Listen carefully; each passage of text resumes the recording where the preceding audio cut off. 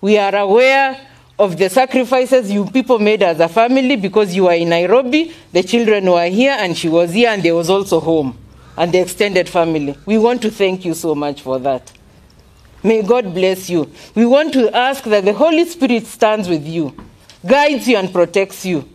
For Mama has lived her life, she has finished her purpose, and we are a witness of who she is. She accepted me at a tender age to be her board member.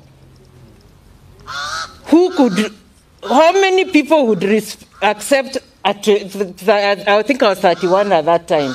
She listened to me, and I have grown because of her. Patricia knows how much I value Mama. She has constantly been my advisor in many things, even outside this, even when she was in Aldai. We met when they were doing performance contract. This year, I'm aware she did her performance contract through Zoom. She negotiated it a few weeks before her demise. And she always guided us because I am now in a loop. And she was telling me how these things are done. I just want to give you my gratitude. There is no other time I can say this. This is the time I can say this for this family. You have given us and allowed us to share somebody who was dear to us in a way that you are selfless. So may God bless you.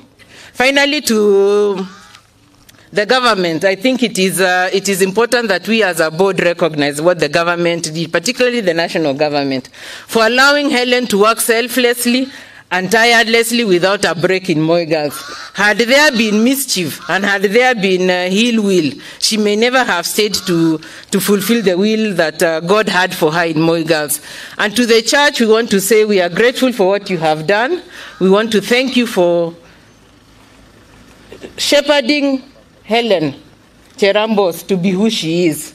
And I want to say this as Bishop Ruta, you are my witness, about the stand Helen Cherambos took about the sponsorship of Moi Girls.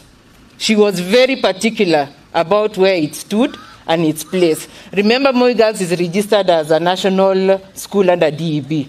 But she said we must uphold the place that St. Matthew's has had in Moi Girls. We want to thank you for that. So with that, I just want to say thank you very much and may God bless you. Uongozi, the administration and our leaders. And because there is a protocol to be followed on that one, I will kindly, kwa ruhusa ya askofu, request our Governor, His Excellency, Arab Sang, to take over from there. Welcome, sir. Kwanza nichukue nafasi hii kuwasalimu wote katika jina la Yesu. Hamjambo.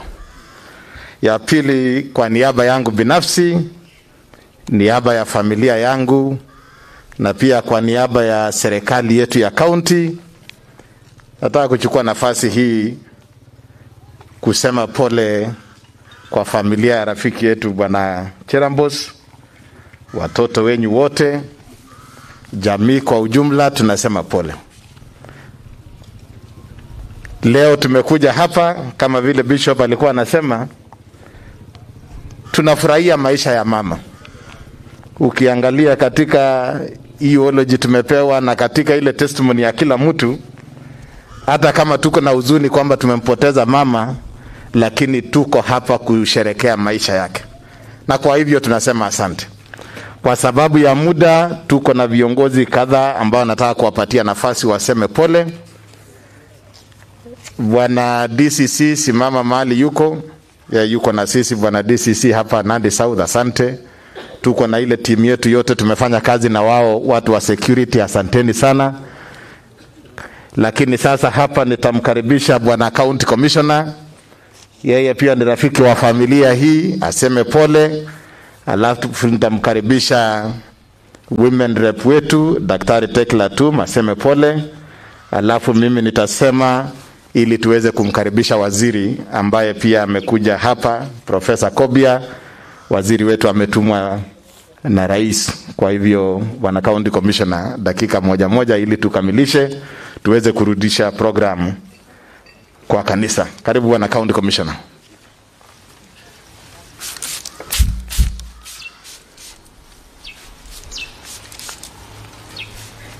Familia ya mwenda zake marehemu mama Helen Cherambos, jamii, marafiki, waziri wetu wa huduma ya umma katika nchi ya Kenya Dr. Margaret Kobia, gavana wetu Mheshimiwa Sang, mama county, viongozi wa kidini wakiongozwa na kanisa letu la Anglican Church, viongozi wa kisiasa walioko hapa, wafanyikazi wa serikali wenzangu na waombolezaji wote, hamjambo kwa jina la Yesu.